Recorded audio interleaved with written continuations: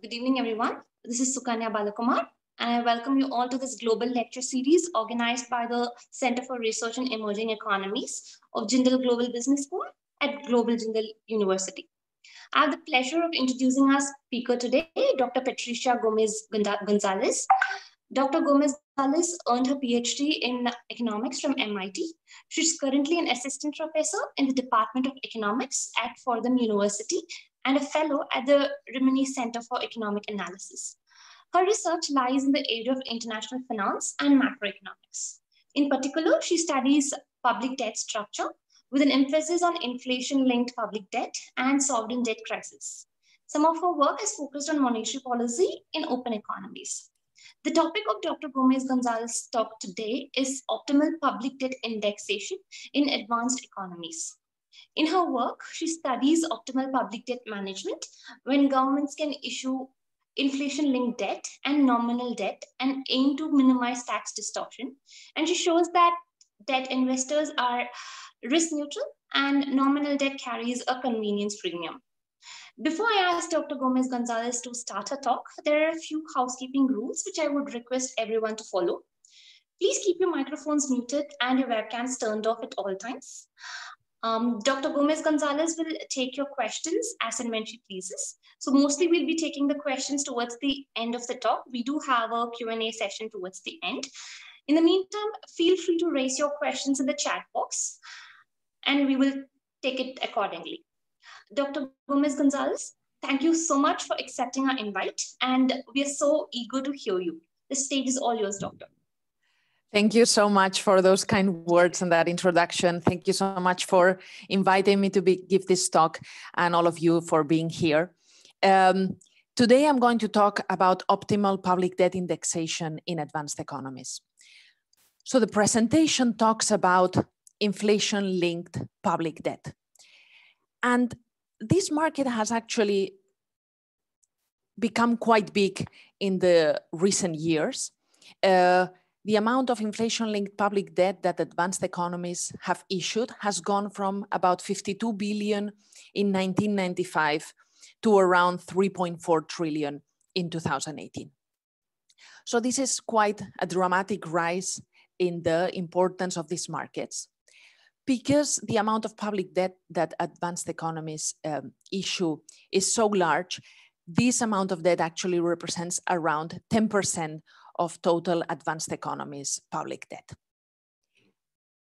And when we think about this type of debt for governments, a lot of the models we have think about governments that strategically use inflation to deflate, not to erode the real value of their public debt. The intuition being that when you increase the price, when you increase inflation, the real repayment over the price level is going to go down. This has then two implications. The first implication is that we should see that inflation in these countries is countercyclical, meaning that inflation goes up in crisis, in bad times, because it's precisely there where the government is interested or more interested in deflating away the real value of its debt. The second implication is that inflation-linked debt would be cheaper to issue because it's not subject to this strategic choice of inflation. And what I mean by inflation-linked debt being cheaper to issue than nominal debt refers to beyond expected inflation. So let me be clear. Now, of course, nominal debt is going to require a higher return from investors because investors need to be compensated for inflation that they sort of bear that risk. But what these models say is more than that. They say, well, investors should also be compensated to bear this risk. Now, investors do not like to hold risk, so they would need to be compensated additionally, not only for inflation, but also a sort of risk premium to bear that risk. However, when we look at the data for advanced economies, turns out inflation is often procyclical, meaning it goes up in good times instead of bad times. And inflation-linked rates, when we control for expected inflation in the economy, turns out it's actually too high. And people have interpreted this as inflation-linked debt being a more illiquid asset than nominal debt having some special attributes of liquidity that inflation-linked debt doesn't have, and hence investors, to hold this type of debt, they need to be compensated an illiquidity premium. And this sort of difference between what's cheaper to issue can be meaningful, no? Can be large, especially if you think of maybe recessions like the one we're in now, where there's a lot of government spending, there is a lot of need to issue debt, and sort of choosing one or another instrument, nominal debt or inflation-linked debt, has the potential to save governments billions when they need to repay. So because of this mismatch a bit between a lot of the models we have that probably are thinking more about emerging economies or economies where the distinction between monetary policy and fiscal policy is not very clear, what I do in this paper is propose a different framework to think about inflation-linked debt in advanced economies. The key elements of the model are, first, that there's a government that needs to finance some government spending and wants to minimize tax distortion. So it has to tax consumers, but wants to tax them as little as possible, let's say. The government here is not going to choose inflation strategically. Instead, it's going to take inflation as given. You can think of it as chosen by the central bank. The government issues nominal debt or inflation-linked debt, or both. No?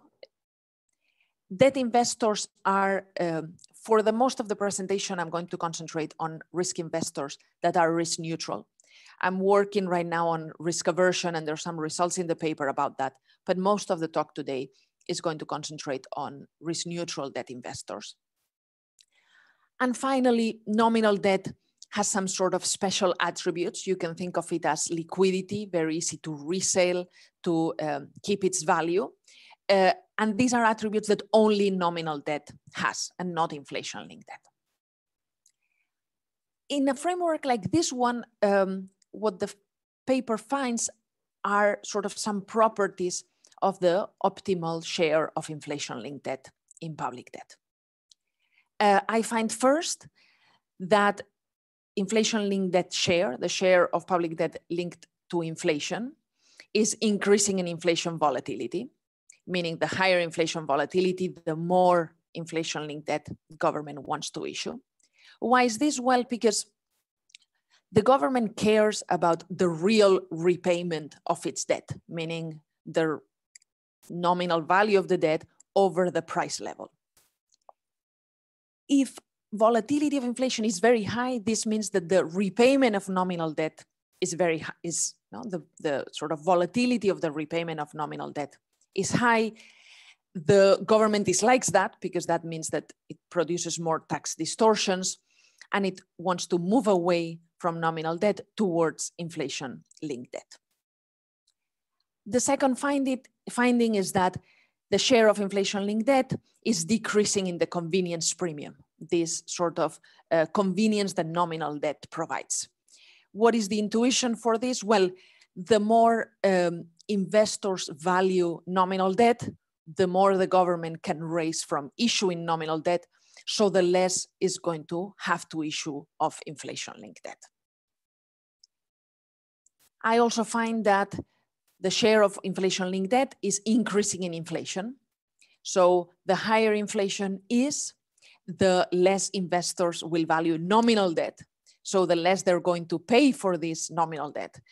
That means that the government raises less from nominal debt and is sort of forced to issue more inflation-linked debt to raise the revenues it needs.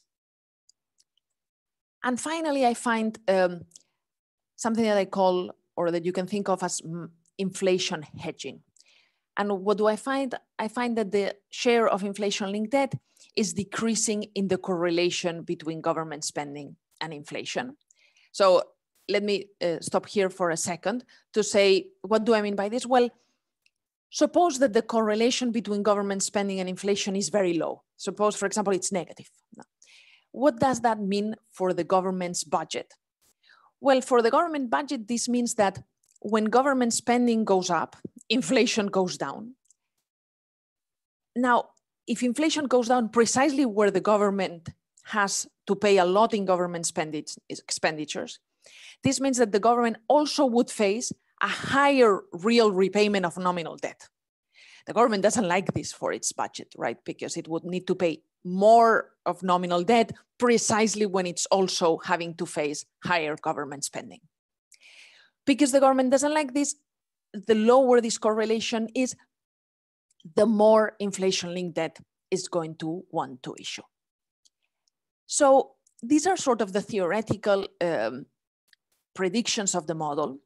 I then bring these predictions to the data, and I look at the advanced economies that issue inflation-linked debt and find in the cross-section evidence consistent with some of these theoretical results. First, I find that countries where inflation volatility is higher actually do issue more of their debt linked to inflation, like the model predicts. Second, I find that countries with higher inflation also issue more inflation-linked debt as part of their public debt. And finally, I find some evidence consistent with countries hedging their budget constraints, their budgets, basically. Why? Because I find that countries where the correlation between government spending and inflation is more negative are precisely the countries that issue more inflation-linked debt, moving away from nominal debt that has these sort of properties of exacerbating budget problems exactly when the government doesn't want that to happen. No. So this project is related to a number of strands in the literature, and I don't want to devote too much time on this. Instead, what I'll do is sort of tell you a bit going forward how the presentation is going to go. I'm going to have a part on data where I sort of present how much debt has been issued, the behavior of inflation, and I'll devote some time to review the finance literature on the cost of inflation-linked debt issuance versus nominal debt issuance. I'll then present the model results and the comparative statics that I just previewed in some more detail. And to conclude, I'll show you the cross-sectional evidence consistent with these comparative statics. So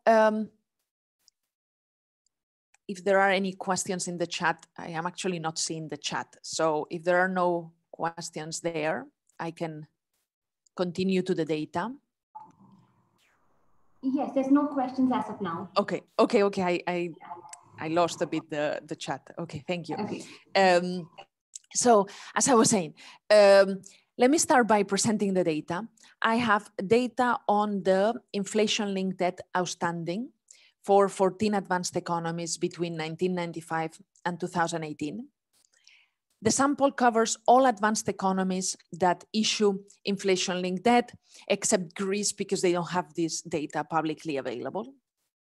The data is yearly.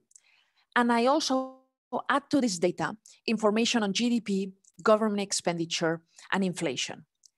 And the time coverage of these macro aggregates that I'm interested to think about inflation behavior or how inflation relates to government spending, the time coverage depends on sort of when each country started issuing this type of debt.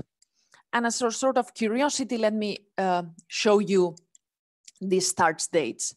So here you have the countries in the sample and the period in which they each of them started issuing this type of debt. The first ones to do it was Israel, Iceland, and New Zealand.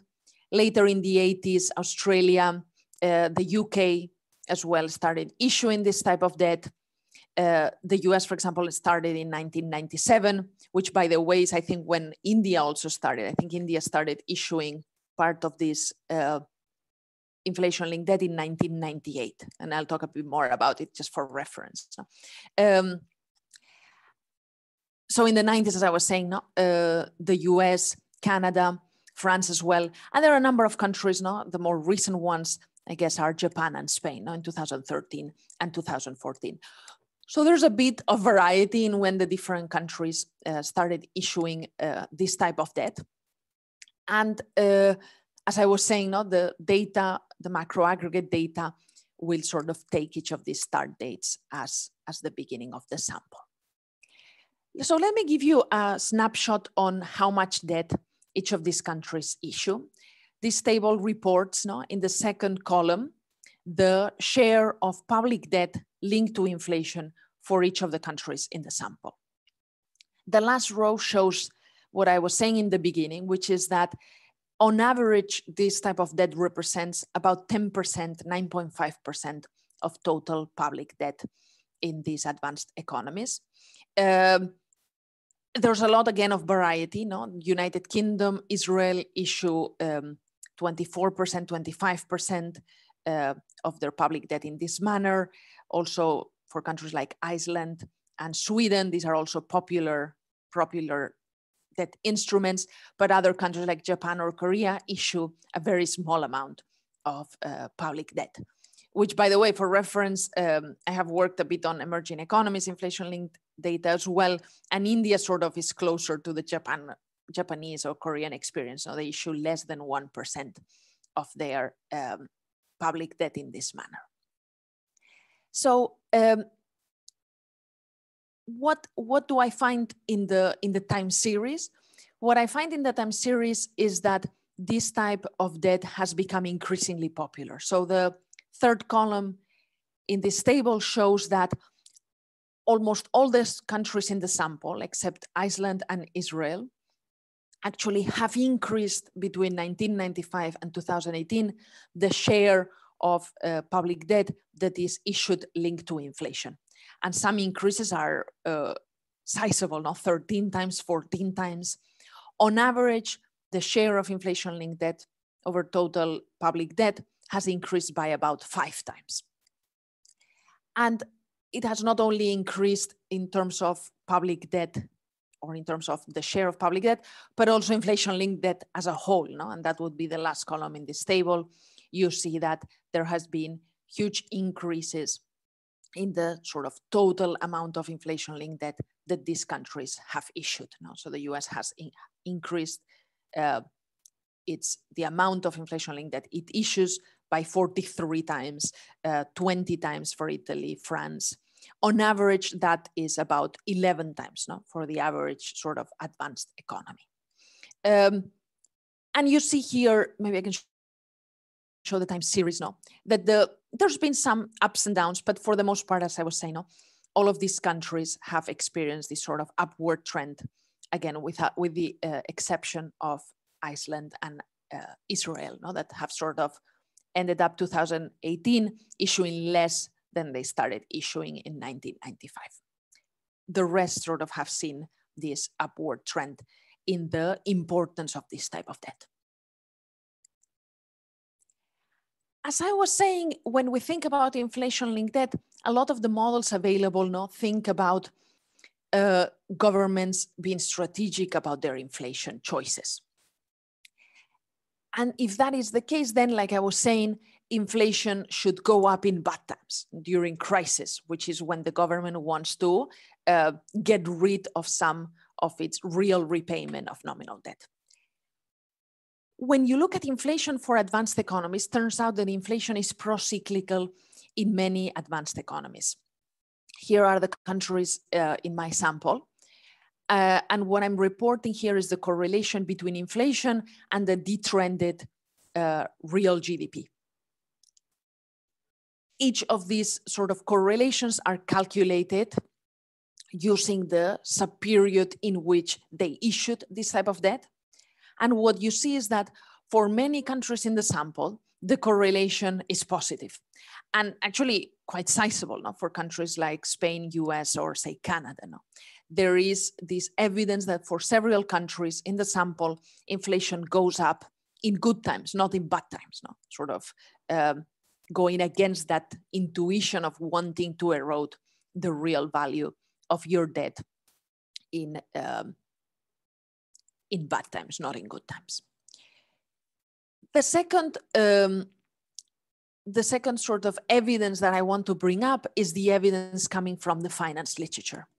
So there is a sort of large literature comparing the issuance cost of inflation-linked debt versus nominal debt.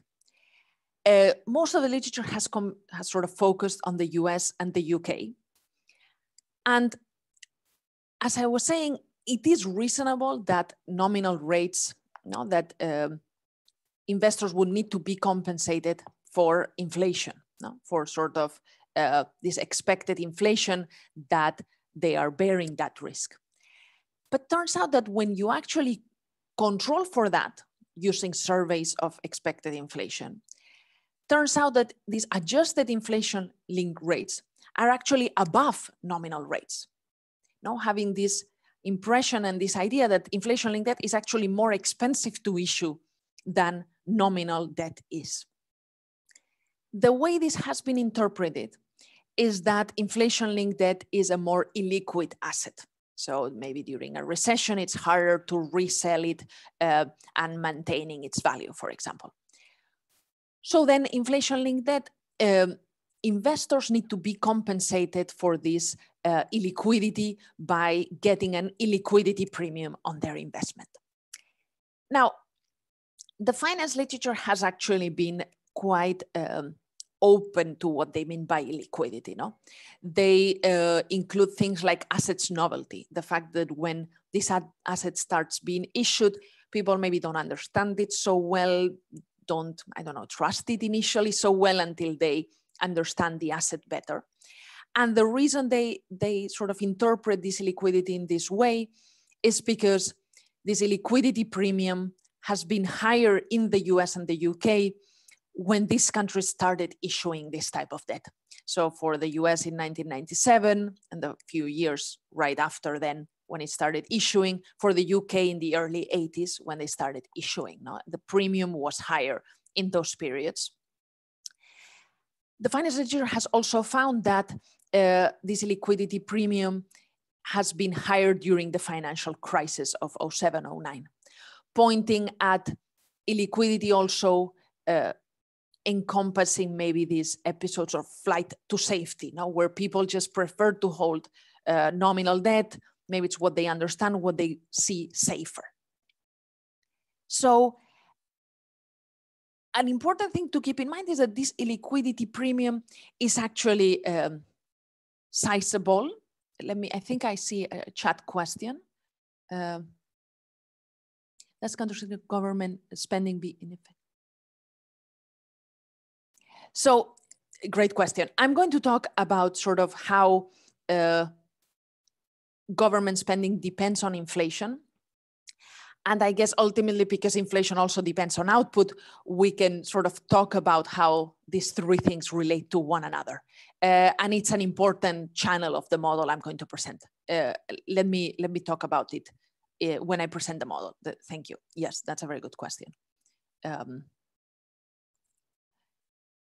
Let me defer for a second. So as I was saying, it is sizable. This liquidity premium is sizable. There's this paper in the Journal of Finance that has concluded that the US could have saved billions if instead of issuing if instead of issuing these treasury inflation protected securities that it issues, it would have just instead issued nominal debt. And here you have some sizes of this mispricing.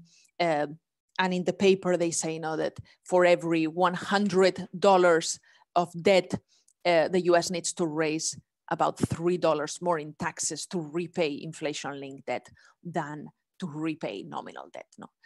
So this can be sizable, as I said, especially for countries that issue a lot of debt and in periods like this one, when there's a lot of debt issuance as well. The paper, this Journal of Finance paper interprets this mispricing as saying, well, the special attributes that we think public debt has, this typically we think of it as being specially safe, specially liquid, maybe actually only applies to nominal debt, and not so much to inflation-linked debt. That's how the Journal of Finance paper sort of make sense of these findings. I think there's a couple more questions in the chat.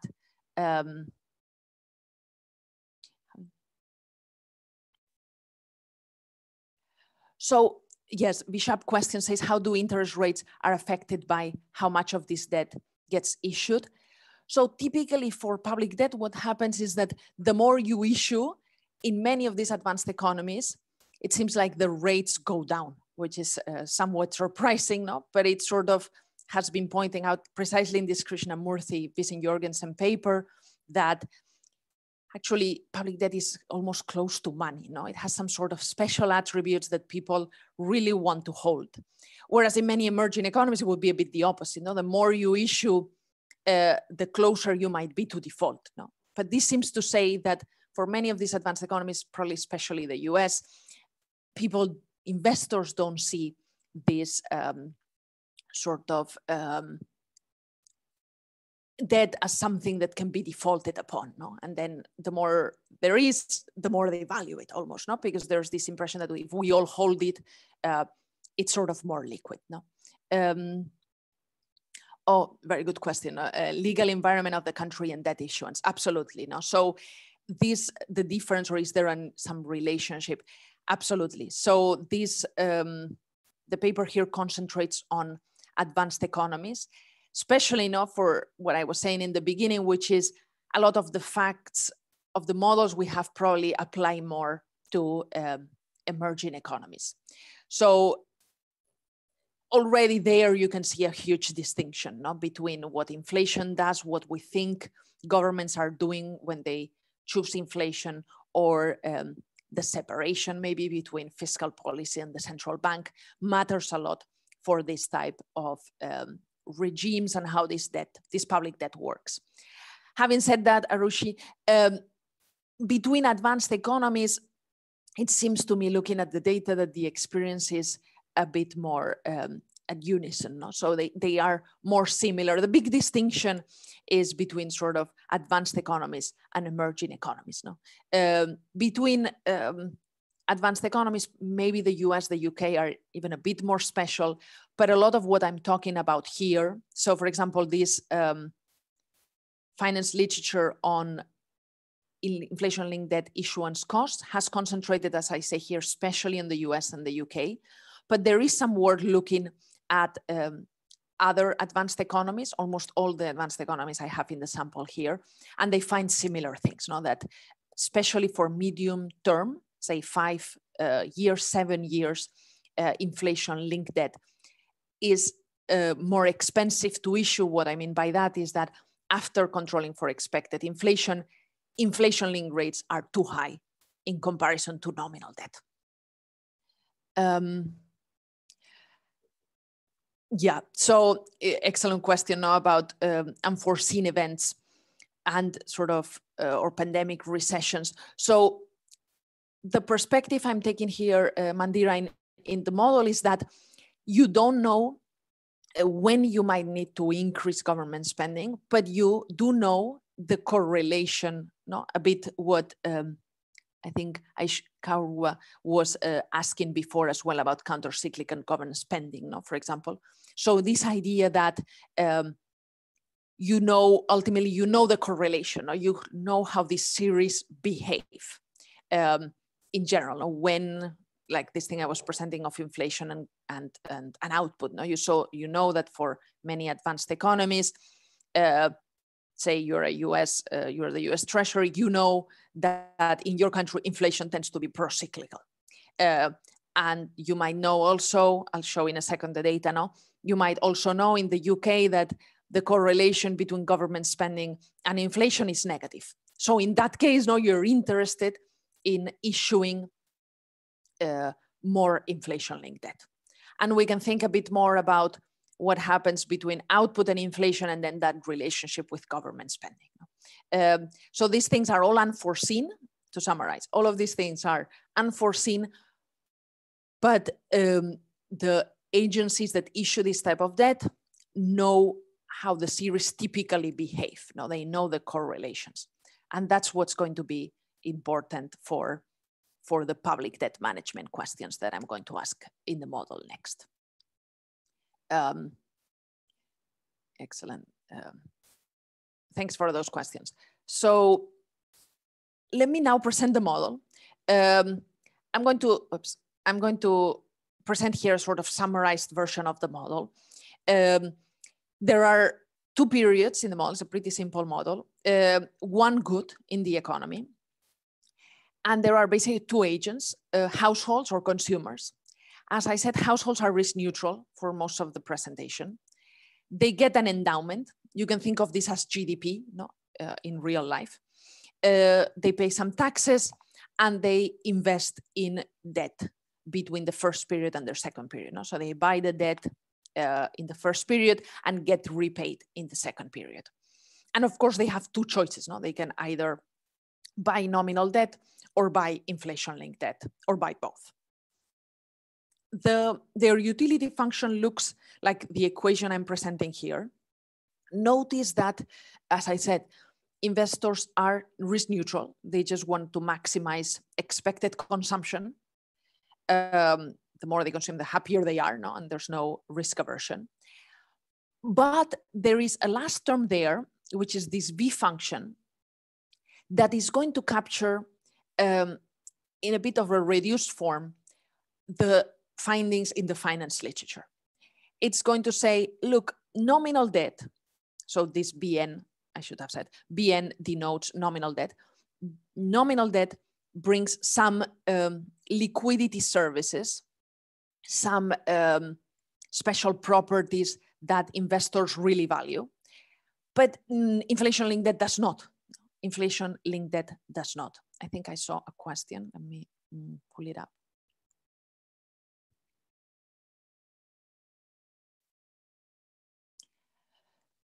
Yeah, so about emerging markets. So will the response of fiscal policy to the public debt and the implications of the greater volatility, what will be the response of fiscal policy to the public debt and the implications of greater volatility in an emerging market? So I'm going to talk a bit about sort of the references here with emerging markets. Some of the findings in this model probably pass through to the emerging market as well. I'm going to show you some things on sort of emerging market inflation volatility, inflation volatility in general. But I think for emerging markets, a lot of the work that has been done sort of concentrates especially on the response of monetary policy to public debt. No, meaning that when you have, as I was saying, when you have nominal debt, when you issue nominal debt, there is a big temptation to erode that real repayment by increasing inflation. Here, I'm not going to allow for that. I'm going to just have inflation taken as given. But this is the response of monetary policy to public debt is an extremely important driver of sort of public debt composition in emerging economies. And I'll talk a bit about the volatility. So some of the papers that I sort of just mentioned in the beginning or I showed in the slide talk about some of this. Here I concentrate more on advanced economies, but we can talk a bit more when I present, for example, the scatter plots. Maybe we can have some conversation there. Excellent. So as I was saying, this BN, these sort of liquidity services that nominal debt provides is only for nominal debt, not inflation-linked debt. What is the benefit of this modeling choice? The benefit is that you have very clean representation or characterization of debt prices. So here you have inflation-linked debt prices QI, QN refers to the price of nominal debt. And what you see is that for risk-neutral investors, inflation-linked debt is safe. Why? Because they just get repaid in units of the good. No, they don't have to worry whether tomorrow the dollar amount repays them more or less in purchasing power. No, they just get paid the 1 unit of the good. So for risk neutral investors, inflation-linked debt is just the safe asset. For nominal debt, what does the price of nominal debt shows? Well, the price of nominal debt shows that nominal debt becomes less valuable the higher inflation is. intuitively, if you get paid $1 and there is inflation, well, that dollar is going to pay less in purchasing power to you. So you're going to value it less. And also the price of nominal debt, and hence how valuable it is to investors, decreases if its sort of liquidity services decrease, which is this V function there. From these debt prices, what you see as well is that if I sort of erase this V function, the difference between debt prices can only be explained by expected inflation. No, if people are risk neutral, it's only expected inflation that sort of can explain the gap between the price of nominal debt and the price of inflation-linked debt. For there to be any other gap different to that, it must be that we have another term, which is what this V function is doing here. Now, it's allowing for, if you want to put it like that, inflation-linked debt being too expensive to issue given the survey inflation expectations, or what we think investors have in mind. Let me take a few questions from the, is there an optimal debt to GDP ratio? Yes, I'm going to show you in a second, Deepika. I'm going to show you how that equation looks like. Yeah, I'm going to show you exactly how that looks like. What is the central bank in control? Yes, Anurag, yes, the central bank is in control of inflation. So maybe I should have said it here.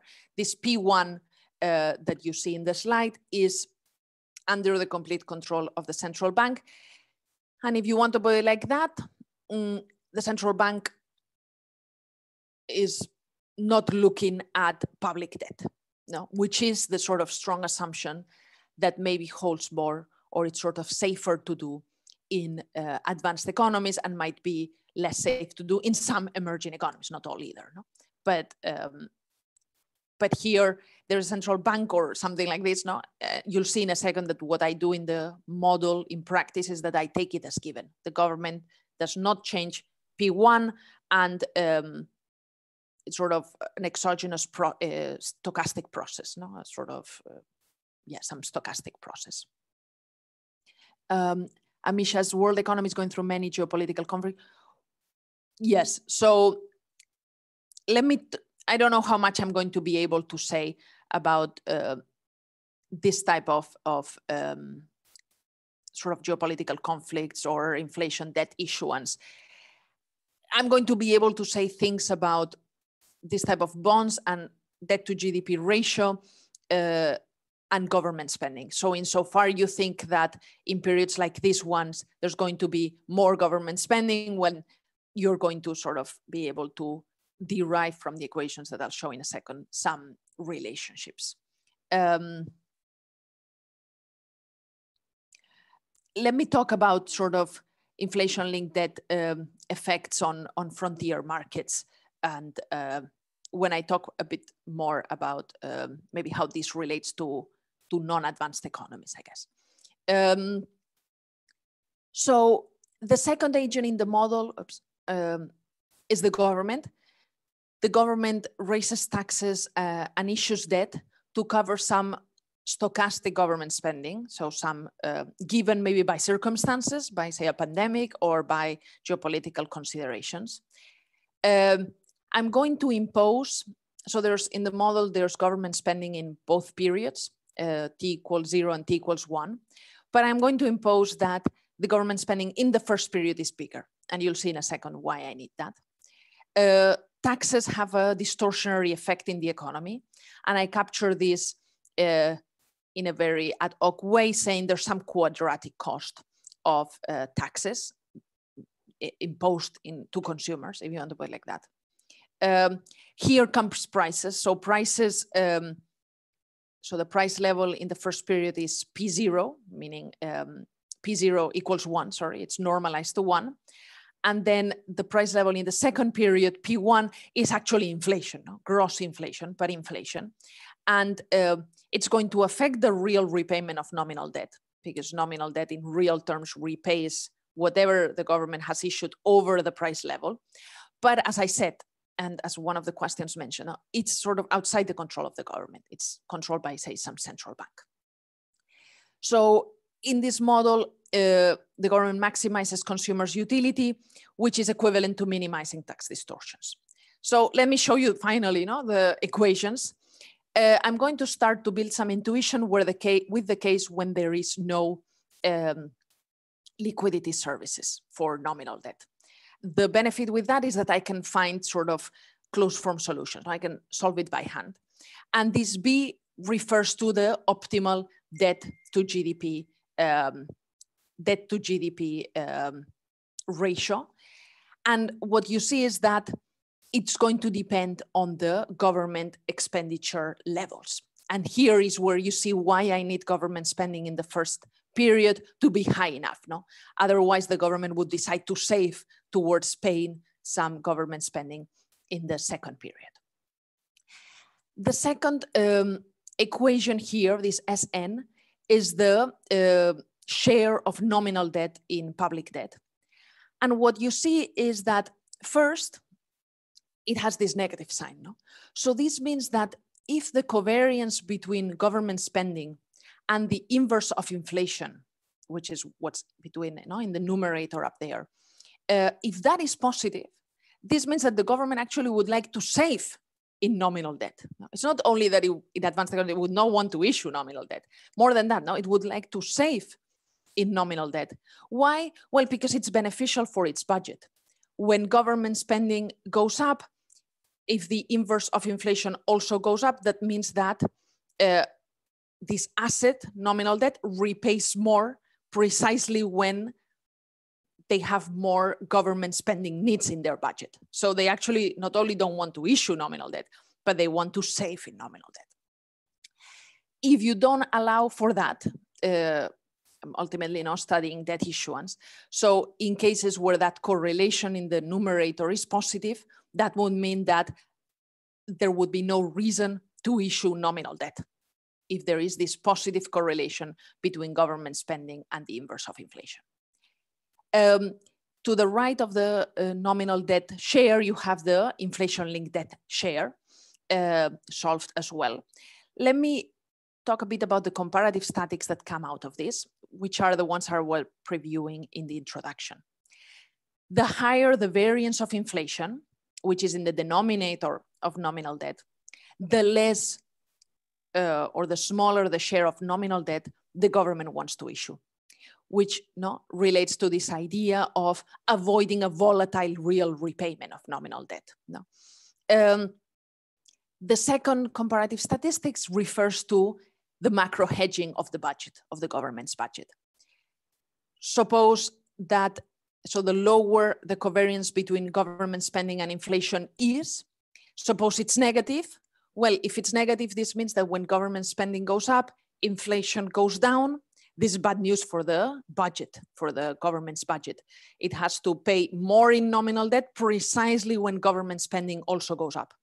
So the government wants to move away from nominal debt towards inflation-linked debt. And let me take the question in the chat in a second. Let me just talk about the last comparative static, which says the higher inflation, the less investors value nominal debt. So the more revenues the government is going to be forced, if you want to put it like that, to obtain from its inflation-linked debt issuance.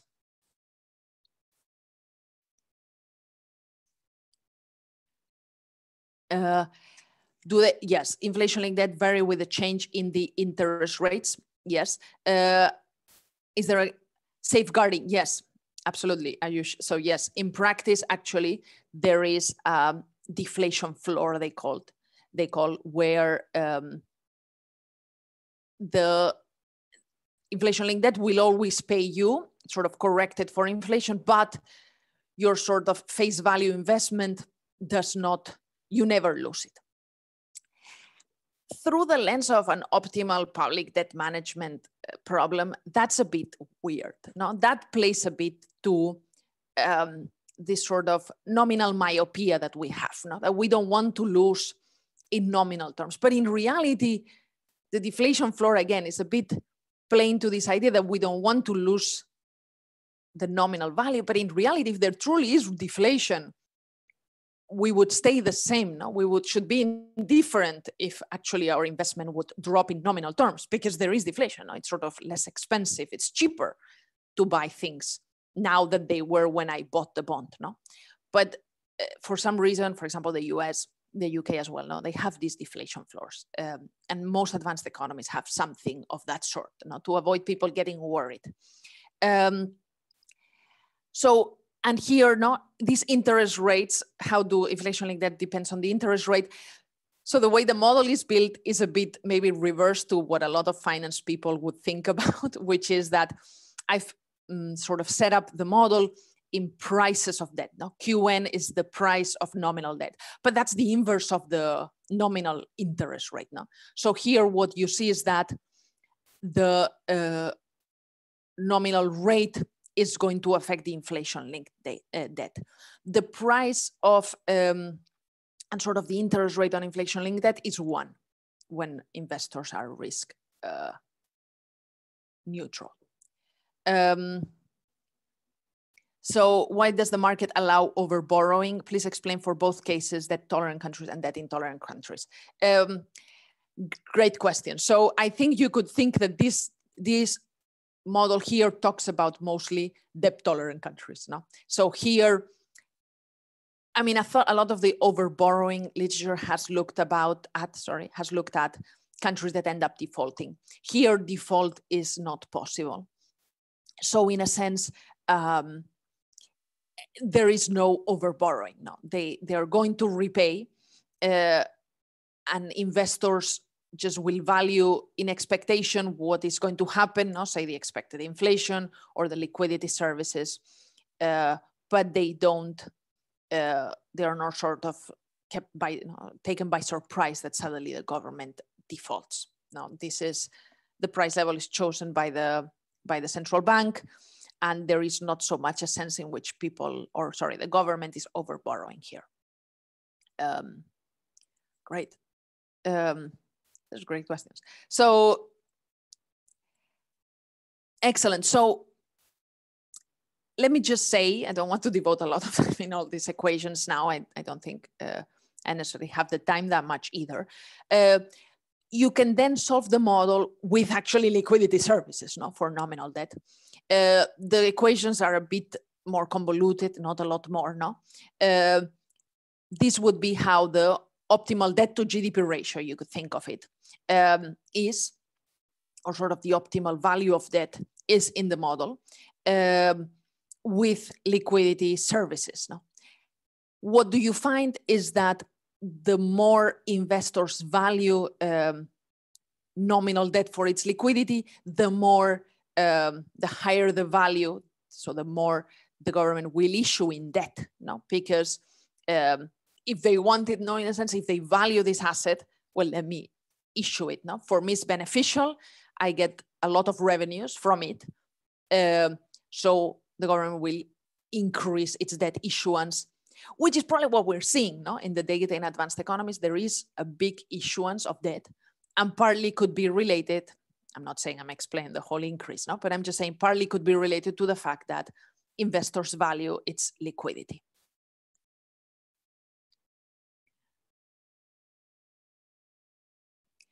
So increasing nominal debt and increasing inflation are both adverse circumstances, which is not very favorable. So according to you, can there be a balance the government can achieve? Yes, so I think what this model is saying is that the government can sort of, if you want to put it like that, this is a model of the best response the government has to inflation. Inflation is very high, or it behaves in a particular way with respect to government, then there's a sort of optimal indexation of its public debt that it can do. But a bit related to Ayush question, I think it was, Amit's question. Here, nominal debt is not really bad news. No, they're just borrowing enough to cover some government spending. And there's no sort of overborrowing or sort of default incentives or anything like that. This is more a model of the government responding optimally to the inflation and the government spending it is faced with almost. No, it has some government spending and needs to cover, say, a pandemic. It then has some inflation that is going on for a number of reasons outside the government's control, and then the government issues some sort of optimal amount of inflation-linked debt and nominal debt. So the share of nominal debt has this sort of implicit equation, which again looks uglier than it is. Let me just walk you through some of the terms here. The terms on the left-hand side are the same that we had before. This is the macro hedging behavior of the government's budget that the government wants to do, and then the variance term. And then on the right-hand side, we have these new terms related to liquidity services coming from nominal debt. So the first term is just the pure benefit of this liquidity investors get from holding nominal debt. The term after the tau zero are the benefits from lower tax distortions that the government can impose because it's able to finance itself at a low interest rate, given that, again, no, people value their nominal debt a lot, and they're willing to pay more to hold this type of special asset. And the term in the last row here in this equation is something similar for inflation-linked debt. It's saying, well, because the government is able to raise a lot from nominal debt, given that, again, investors really value this nominal debt, it is able to lower its inflation-linked debt issuance. No? The more investors value nominal debt, the less the government is forced to issue this inflation-linked debt. The sort of comparative statics, let me just say this, which is, I don't have enough time, I apologize, but I can tell you that when you sort of abstract from tax distortions and this third effect I was showing with the inflation-linked debt issuance, the comparative statics that I was showing in the model without liquidity services hold, meaning that we should expect to see countries with higher inflation issue more inflation-linked debt. We should see countries with higher inflation volatility issue more inflation-linked debt. And by the way, some of the questions in the chat that related to the volatility, maybe in emerging economies as well. These forces 1 and 2 are probably there as well for emerging economies, which is that if volatility is very high of inflation-linked debt, well, investors might want this type of asset less, and emerging economies might also be forced to issue more inflation-linked debt. This is a bit of a conjecture because I don't have an emerging economy model, in all honesty.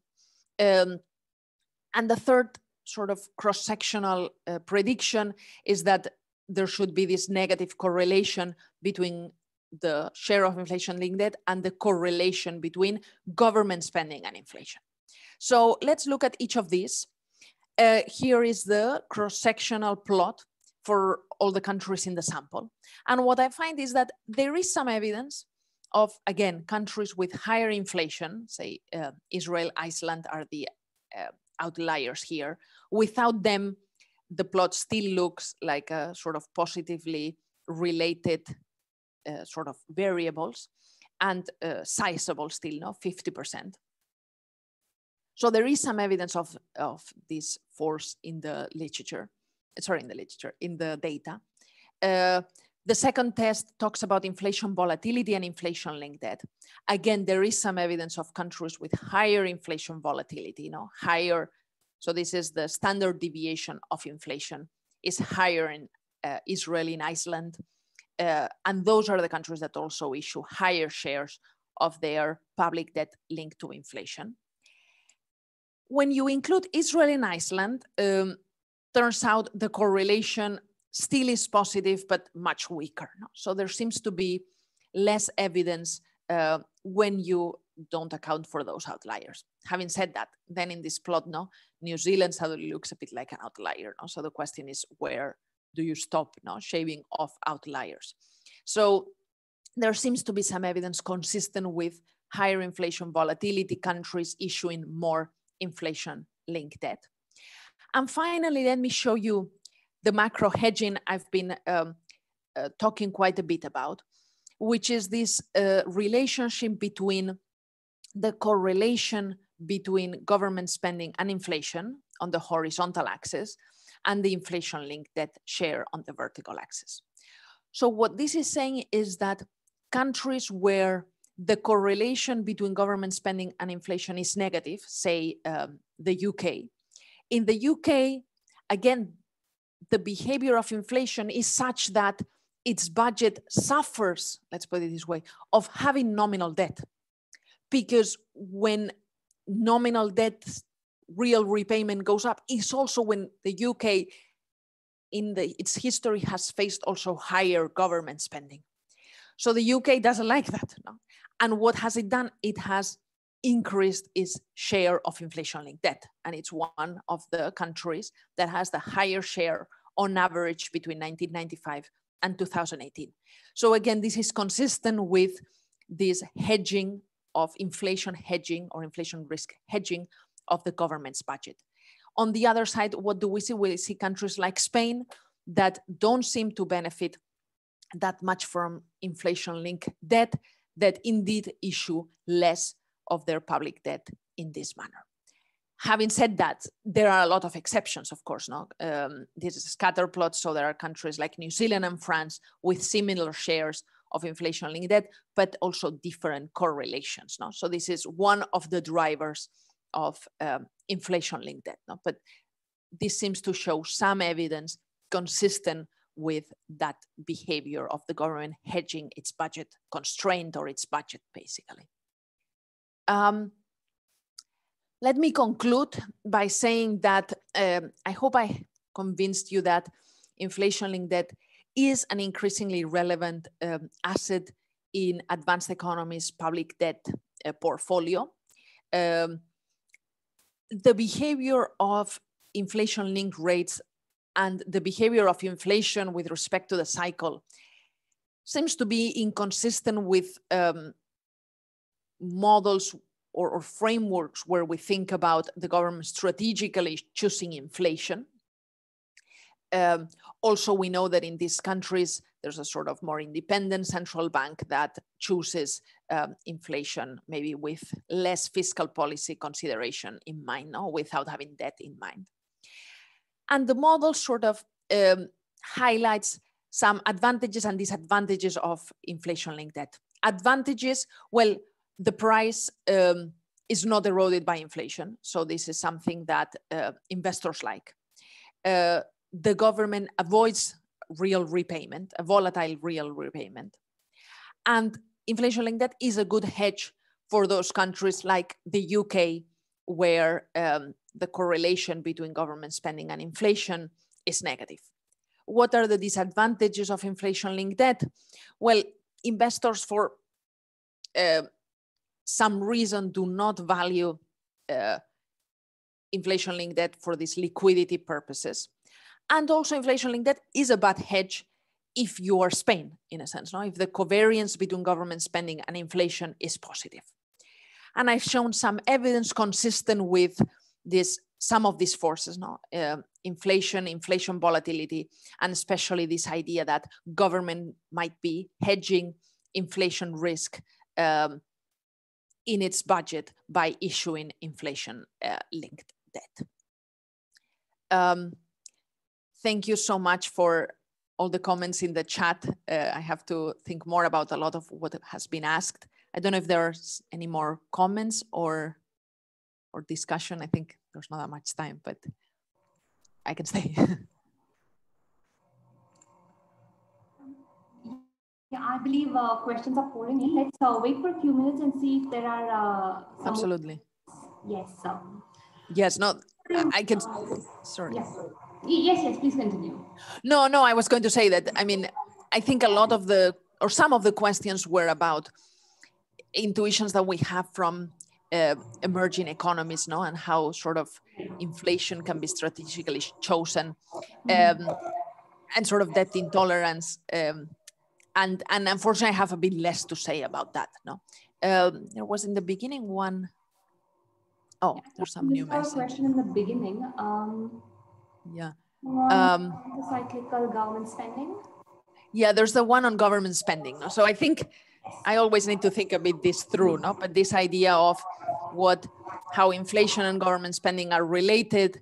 So if you're the UK, covariance between government spending and inflation is negative, and then at the same time you have counter-cyclical government spending, then you would end up or you would be able to put a relationship between inflation and output. Here, sort of the relationship, whether it's counter-cyclical or not, doesn't matter as much, whether government spending is counter-cyclical. What's more important is that the behavior of government spending with relation to inflation, because that's what the government cares about in its budget.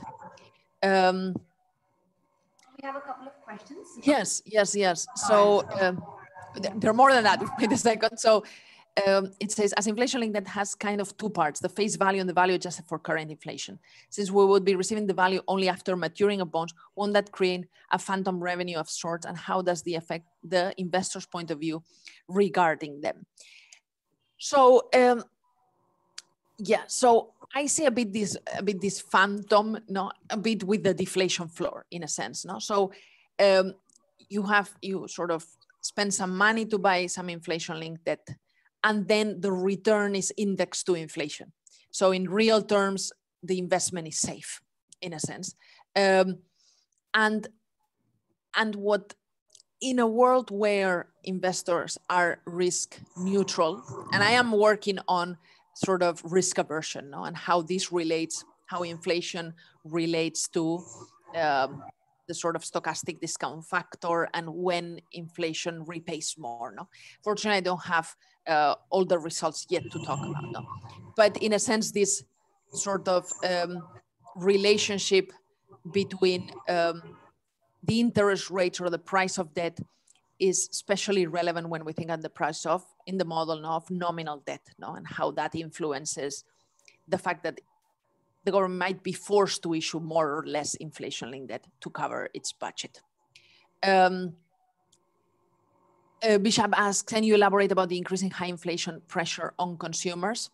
Yeah, absolutely. So the higher inflation is, in a sense, in the model, let me think a bit about optimal public debt management and this idea of public indexation, which is what I know more about now. In a world with very high inflation, this would mean that the government cannot raise that many revenues from issuing nominal debt and would be forced to issue more inflation-linked debt. And this might be very relevant for emerging economies where inflation is very high. Now, as you know, for advanced economies, it seems like the problem is almost the opposite, that we don't have enough inflation. But for emerging economies, it is true that the government would sort of move away from sort of nominal debt towards more inflation-linked debt.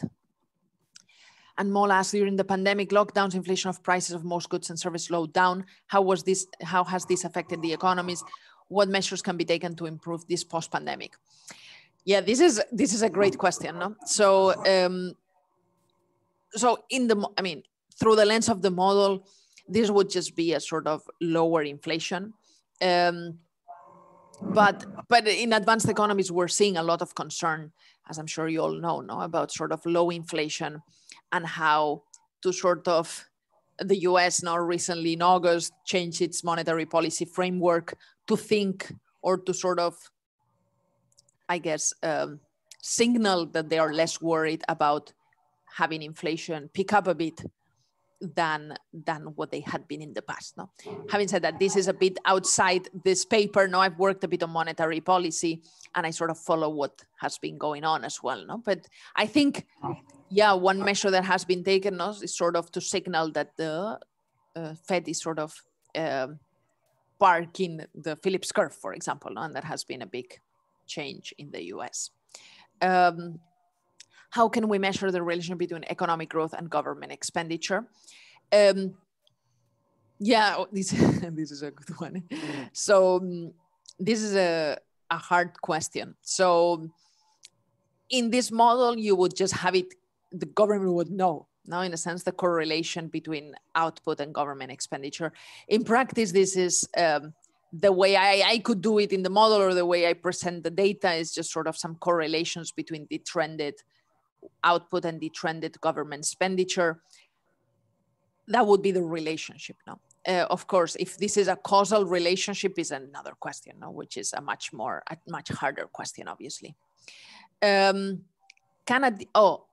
a decrease in public debt help control excellent question. No? So yes, in the models I was presenting in the beginning, in the literature, having less debt decreases the temptation of a government or central bank that is not a very independent central bank to increase inflation. And this is what a lot of this literature that people label lack of commitment literature shows. No? It shows that decreasing public debt erodes this temptation of deflating away. Yeah. These are what the model that I'm presented did not have that, but this is what a lot of the earlier literature had said. During the pandemic, due to cash crunch, governments tend to increase public debt, overlooking the inflation. How can it be justified? So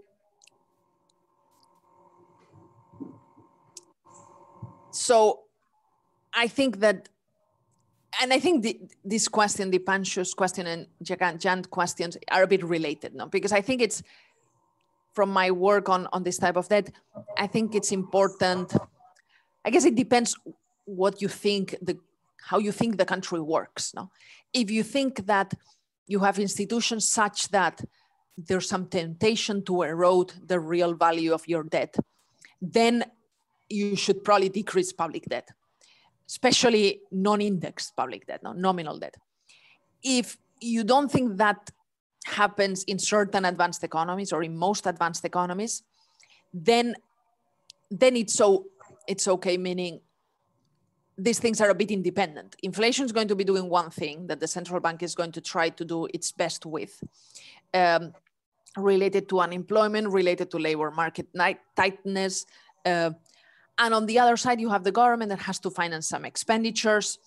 And if you think these two institutions are separate, then increasing public debt should not trigger inflation. If you think, no, like Jan's question, if you think that these two things are related, then maybe you should keep, or maybe even not increase public debt indexation, no, which is part of what I'm talking about here. No, this idea of, well, public debt is a very broad. There's a lot of what I've done is this, not thinking about, well, public debt is a very broad term. There are a lot of different assets out there. In particular, there are things that would not be affected by inflation, and you would sort of get rid of that temptation to default. Why do countries hesitate to issue inflation-linked debt? Isn't that a good question? That's my big question, no? That is my big question. I have to say something which is interesting, I think. I mean, I find it interesting, which is the UK during the gold standard effectively issued inflation-linked debt. Not because its nominal debt was linked to the price of gold. So we have actually 100 years of data of this experience. But then people, nominal debt seems to have a very special, I don't know, attractiveness for investors. No, they seem to understand very well. I put 10, they give me 10 no matter what. 10 or 10.2 or whatever they give me. No, this is something that people love.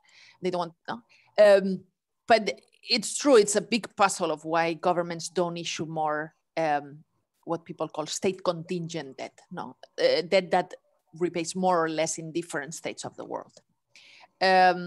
Is the debt issuance and inflation linked same for underdeveloped? No, Big Hoodie, no, I don't think so. No, I think the type of incentives and trade-offs in sort of emerging economies are very different. In particular, now this temptation to deflate that I have sort of parked by saying that inflation is taken as given and chosen by the government, by the central bank.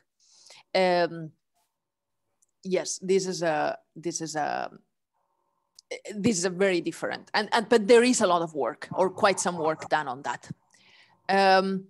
Jajan says US owes so much to China in terms of debt, but yet US economy is strong at the same time. And the relation, what are your views on that?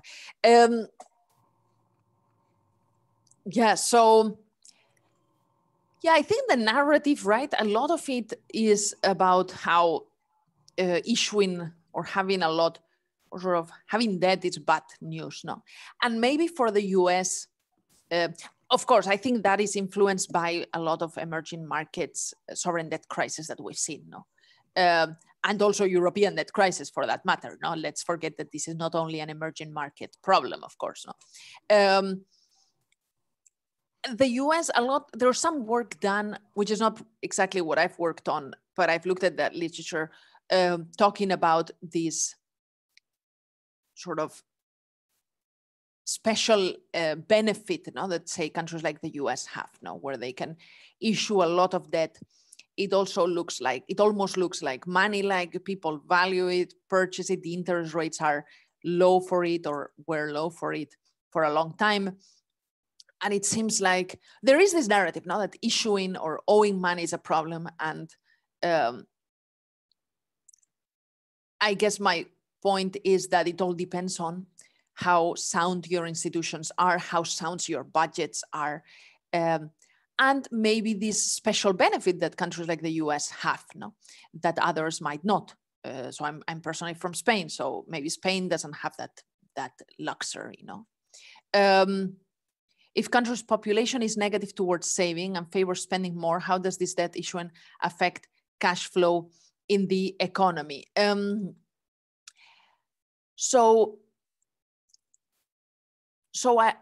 practice, a lot of this debt in the US and other countries, also advanced economies in general, a lot of the debt is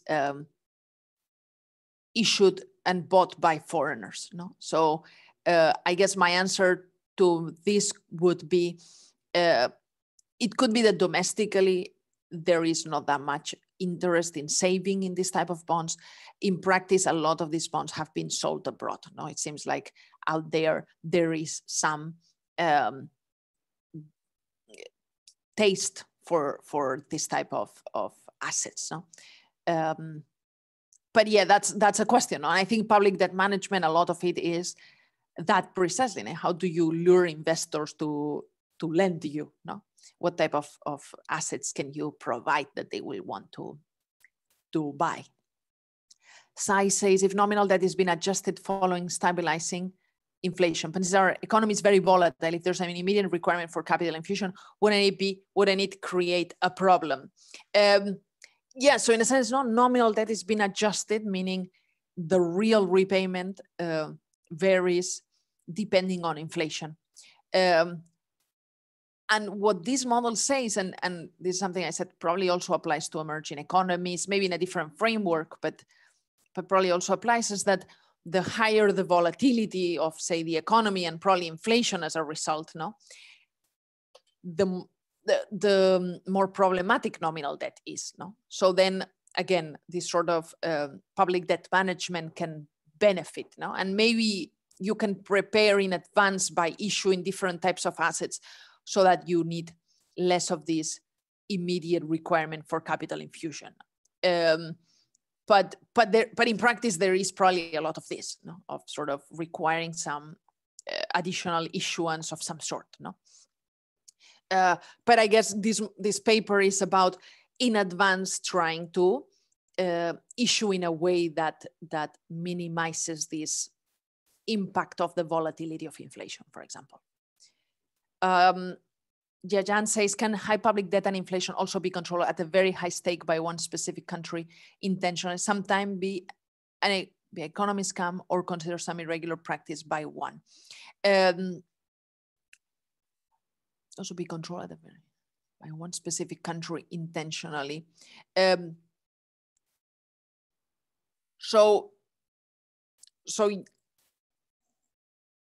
I guess my answer to that would be yes, not Jijan's question. So I guess the stronger the institutions, the more likely you are to be able to control public debt and control inflation, or especially inflation, I guess, because again, public debt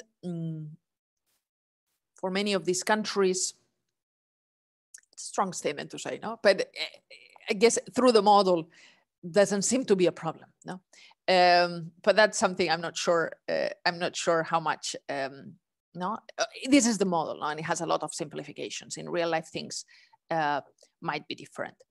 So, what is the point at which the public debt becomes too high? So, really similar to this, no? Which is this we enter some tricky territories, no? Some work that had been done about if there's a threshold or not and what happens with it. I don't think, as a researcher in international finance in general, I don't think we have a consensus yet, believe it or not, on when public debt becomes too high, especially not one number. No, probably depends a lot on the characteristics of the country and sort of how sound its fiscal policies are, how sound its monetary policy is, how the distinction or the division between monetary policy and fiscal policy. No? If the government depends on the gold sovereign bonds and fiscal deficit, if the government depends on the gold sovereign bonds and fiscal deficit, borrowing from outside of India, can we avoid from adjusting nominal debt? So I think, no, if I'm understanding your question correctly, Sarup, nominal debt will be adjusted by inflation just how the payment stream works. Or maybe you mean like decreasing the amount of nominal debt, you know. So I guess, so in particular about India, I've looked at the Indian data as well, no? And I have here, it has issued very small amount of this type of debt. I think it was between 1998 and 2001, and then between 2013 and 2017. So it hasn't been a big thing in India, no? It seems like almost, you could say 100%. No? I think the share of inflation-linked debt in Indian public debt is something like 0.04% or something very, very small.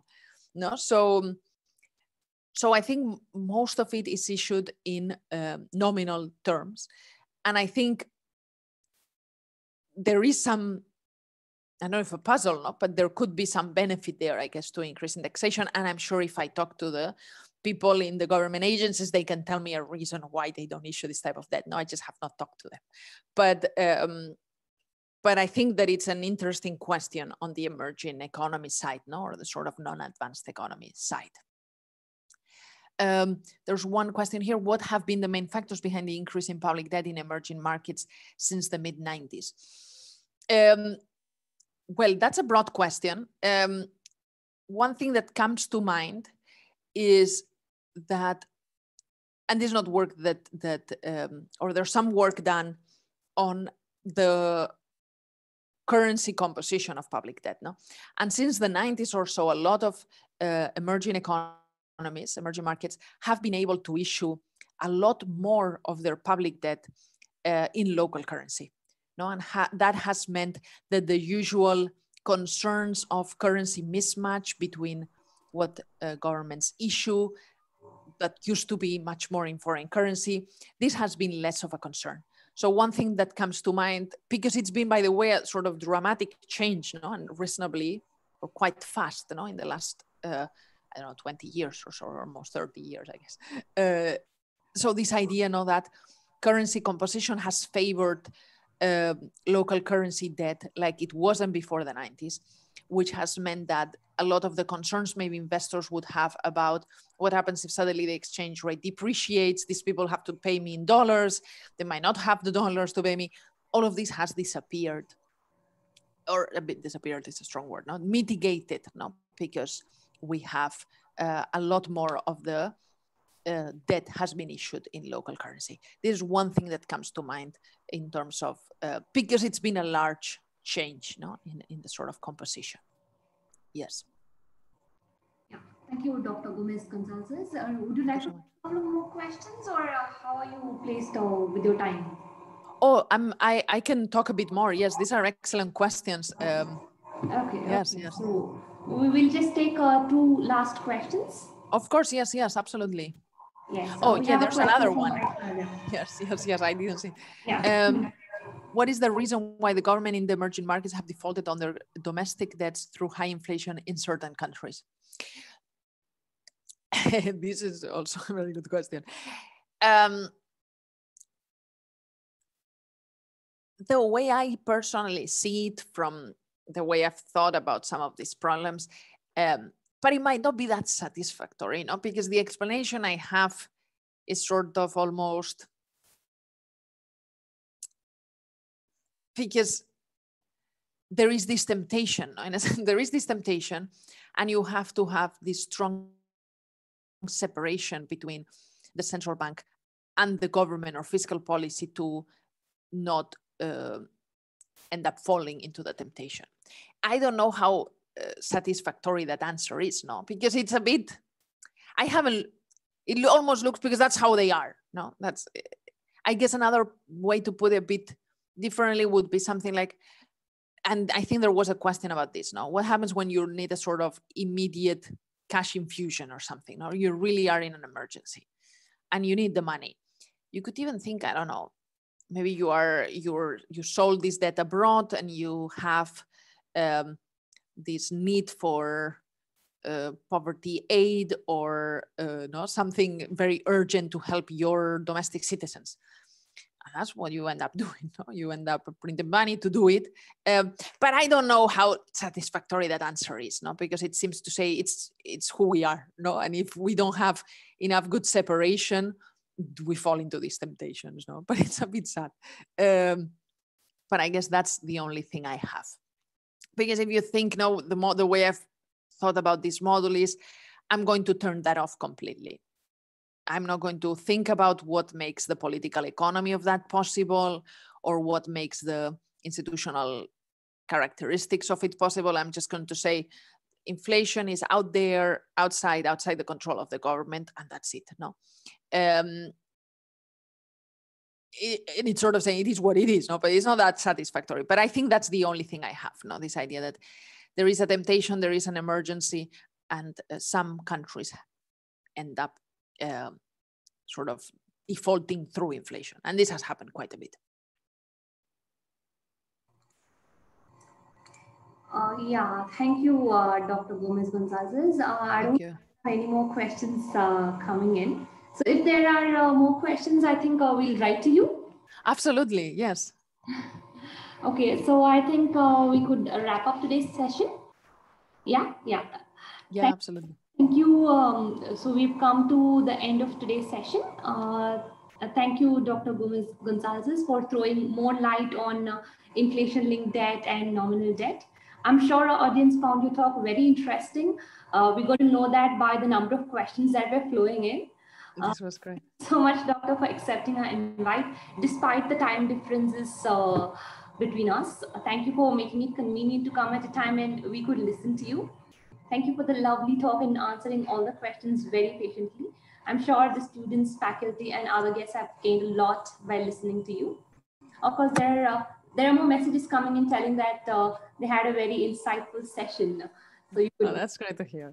I really, this was a lot of fun. It was, thank you very much for the invitation. The questions were excellent. I have a lot to think about. No, but I really appreciate all your time and attention and all the excellent questions that were brought up. I really, really enjoyed it. Thank you so much. I really mean it. Thank you. Thank you, Doctor. And we really wish to have you on campus sometime soon. So when they can't would be amazing. travel. Yes. Thank you so much, Doctor. And I would Like to thank our Center for Research in Emerging Economies team, Dr. Anirban Ganguly, Dr. Chitrakalpa Sen, and all the CREE team behind it for organizing this lecture series. Thank you. Thanks everyone for joining. You've been a wonderful audience. Just before signing off, our next lecture falls under the Inspiration Lecture Series. It's on November 12th, so do come over.